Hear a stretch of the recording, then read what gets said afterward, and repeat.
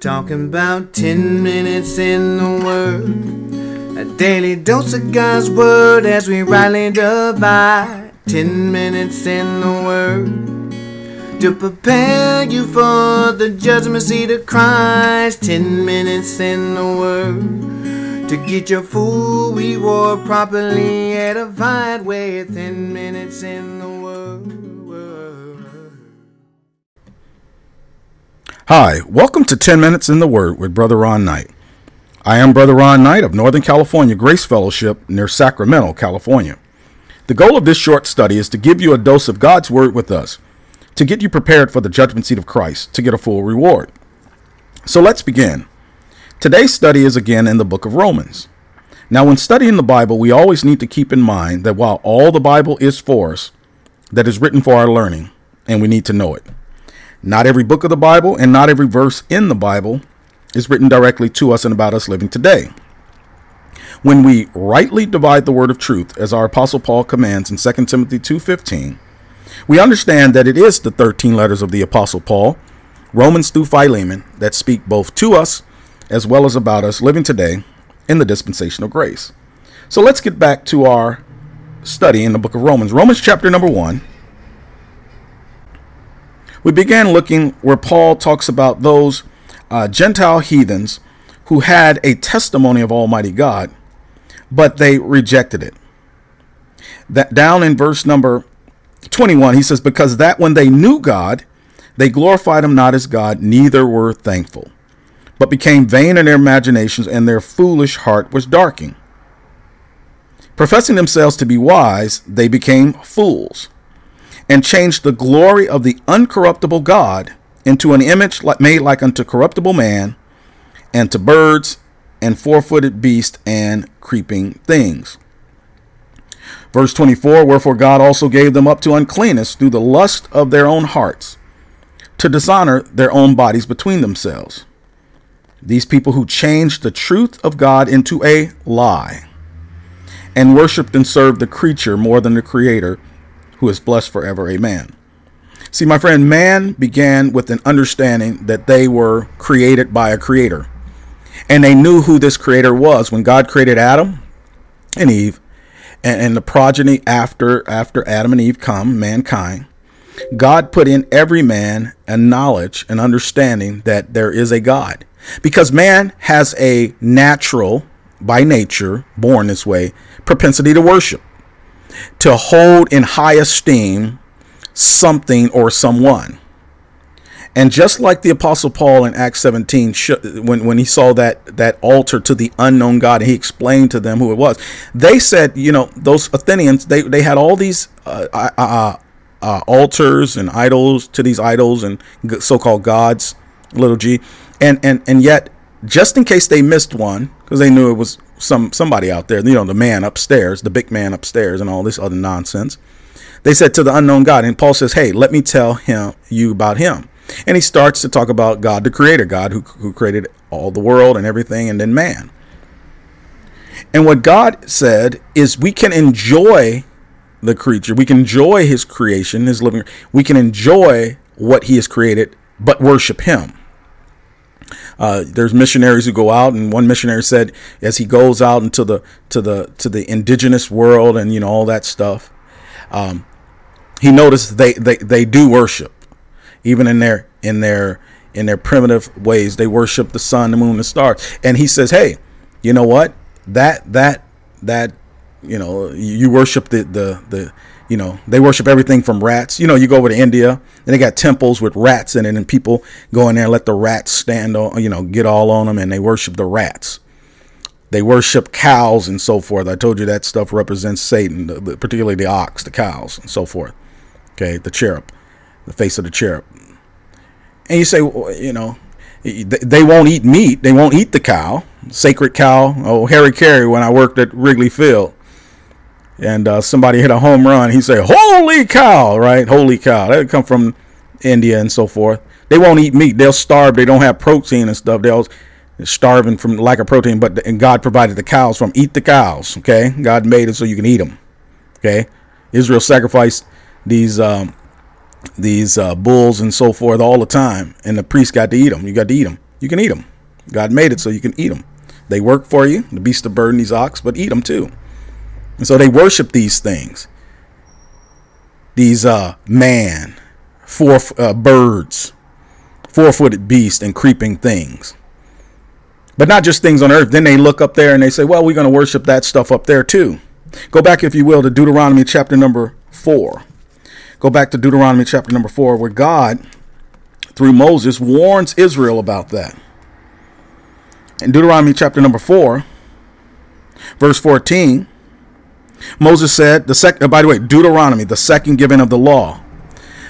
When Israel came out of Egypt through Moses, in Exodus, God gave the law, Exodus 19:20 and so forth. But yet the men of war who led Israel astray, who led them to rebel in disobedience to Almighty God, God says they're not going to enter my land, my rest. They're going to die in the wilderness. So it took that 40 years for their carcasses to go into the wilderness, the men of war. But their children, the little ones, their babes, grew up in the wilderness. And so now this generation is going to go into the promised land through Joshua, type of the Lord Jesus. Joshua and Jesus both means Jehovah's Savior. And so God has to give them a second giving of the law through Moses before Moses dies. By the way, Moses could not go into the promised land when God told him to speak to the rock the second time. You strike the rock the first time, you speak to that rock at Horeb to get the waters to come out for the people. First time he struck the rock, the law striking the rock, type of Christ on the cross. But then you speak to it, no more hitting on them. You speak to it.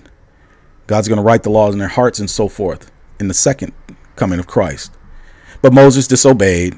And Moses type of the law, the performance of that law. And Moses could not go into the promised land, he himself, because of his anger, because of the wrath. Well, the law can't go in there and harm Israel. He's gonna cause them to keep his commandments. It was type of the new covenant, Jeremiah 31 through 34. So Moses had to die.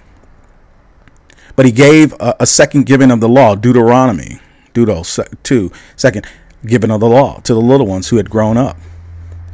But here's what he said in verse 14, Deuteronomy 4:14, and the Lord commanded me at that time, back in Exodus, 40 years ago, to teach you statutes and judgments that ye might do them in the land whither you go over to possess it. That's the promised land, Canaan.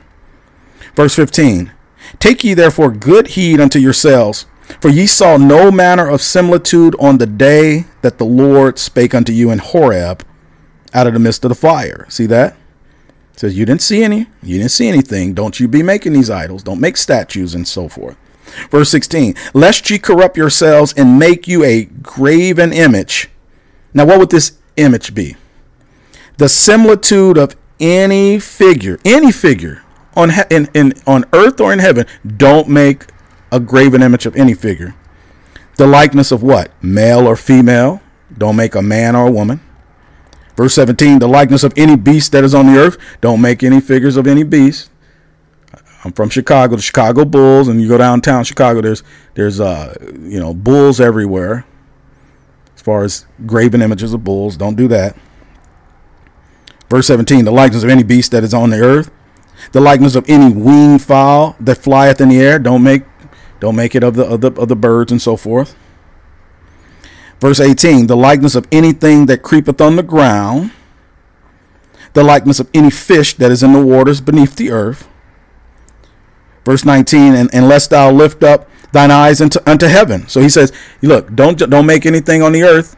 Well, what about the heavens, Lord? Nope, don't do that too. And verse 19, and lest thou, so in addition to that, and lest thou lift up thine eyes unto heaven.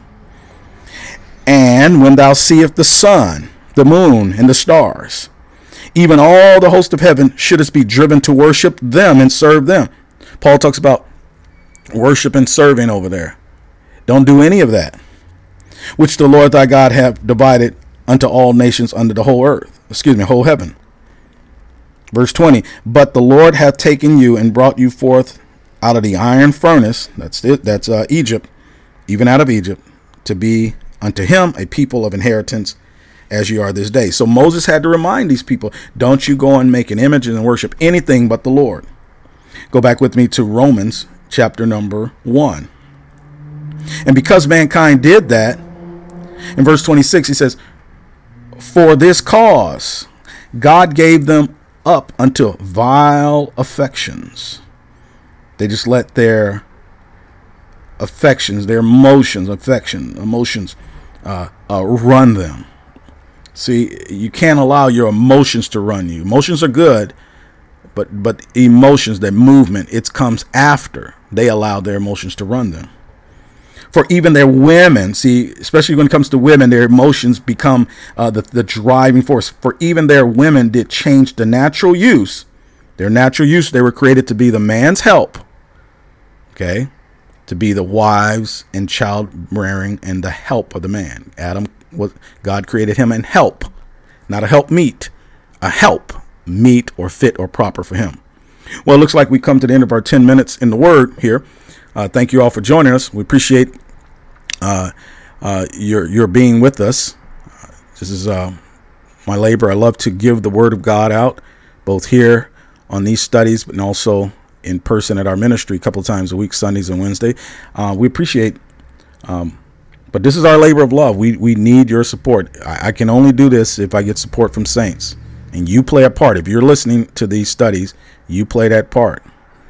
And you through your prayers and monthly giving, it's how we can keep these things going. Okay, this is how you serve the Lord. It's fruit abound to your account.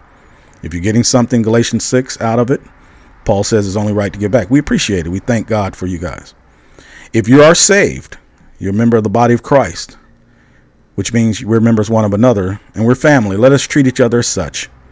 Ephesians 4:32, and be ye kind one to another, tenderhearted, forgiving one another, even as God for Christ's sake hath forgiven you. And if you're not saved, once you get saved, what are you waiting for? Today is the day of salvation. The Lord is soon to come. The wrath of God is coming on this planet Earth. He doesn't want you. God's will is that all men be saved and come into the knowledge of the truth. Why don't you trust him? Okay. Well, we're come to the end of this one. We'll see you next time, I pray, on 10 Minutes in the Word with Brother Ron Knight. I am Brother Ron Knight saying, until next time, may the grace of our Lord Jesus Christ be with you all. Amen.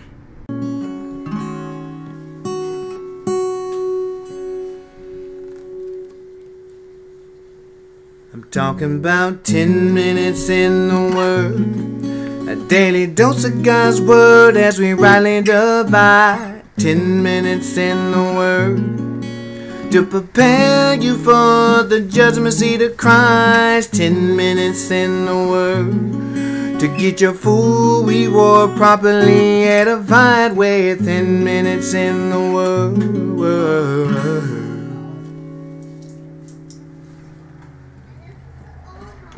Did you know that one day God gives you and me 1,440 minutes in a day to learn about our Savior and His grace and the revelation of the mystery in Paul's epistles keep in memory.